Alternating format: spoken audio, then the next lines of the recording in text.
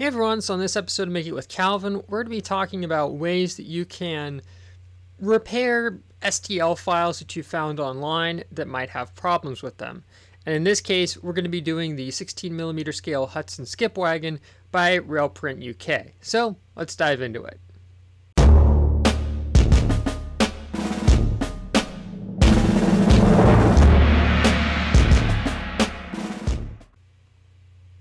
Now, sometimes when you find files online, they will have issues, and by no means am I throwing shade on the designer.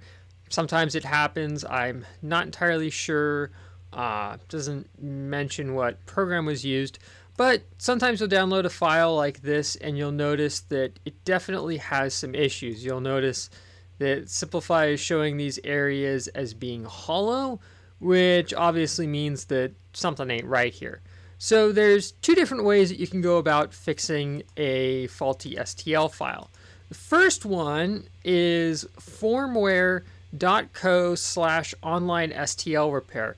This is a super useful tool, and I'll get back to this in a minute. I will say that recently I've noticed that the queue time for this is a lot longer than normal.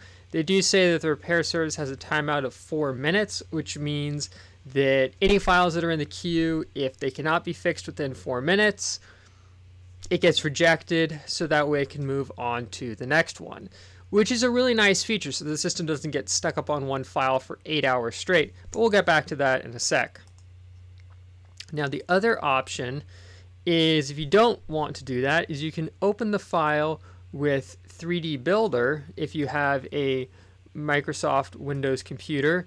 Tell it to import the model, and you'll notice it has this red bounding box and it says one or more objects are invalidly defined, click here to repair.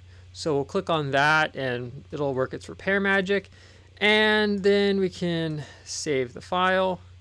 Yeah, we don't really care about that. And now if we take and we import the new, it should be the new, yeah, there you go, the new skip body file, and arrange it, we'll notice that, hey presto, this one's good, this one's still a little bit faulty. Now going back to this one, I don't have this particular file in the queue. I've already set something else in, but what's really nice about this is, in this case, it gives you a preview of what the file looked like before and what it looks like when it's repaired. But it's nice because it will tell you what's wrong with it, and if you're not sure what, say, a naked edge is, well, naked edges are edges that only have one connecting triangle face. This means that there is a hole in the mesh. This might result in artifacts during slicing. Or what's an inverted face?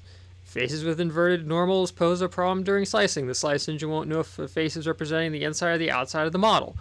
It's really nice because it gives you all this detailed information, and it'll also tell you if it changed the number of vertices, the number of triangles, and then you can download the fixed file, and it also puts fixed at the end of it. Now the drawback to this, and also using 3D Builder, is it will only do files one at a time.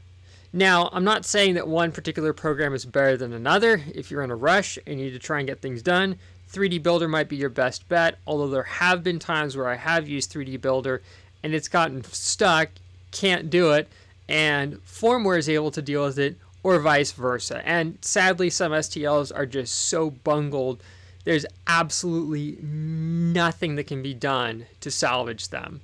So take your pick either way.